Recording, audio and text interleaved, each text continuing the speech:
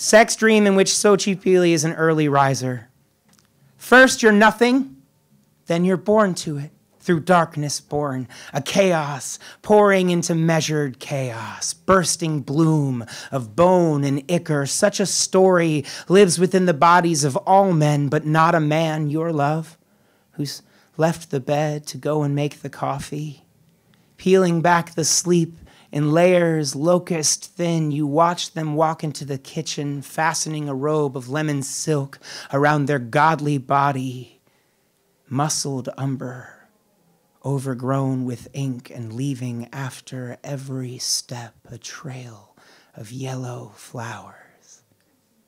Some mornings you wake up to singing in the shower, and though the voice is low, it's not a man's. And though it sings of war, it also sings of dance and rain, and sometimes David Bowie lyrics streaming through the house like butterflies. In certain versions of Cosmogonia, as told by the Mexica, it's Quetzalcoatl who escapes the underworld and carries in his beak remains of what once walked the earth in ages past, a femur, which when shattered and mixed with blood let from his sex becomes the first thing like a human being, born of wound and accident, a man, and every other thing somehow a bitch.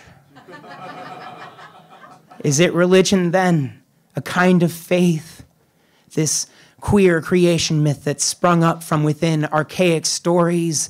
Does it matter what we call ourselves if to the king we are all faggots?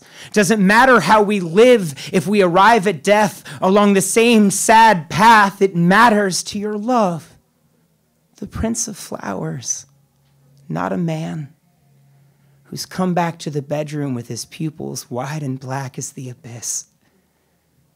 Paltry offering of words for one who keeps you safe, who brews you tea from psychedelic mushrooms, who packs the bowl for you, who pulls you close and takes you, not girl, like a woman, you might say, if that is what one chooses to believe.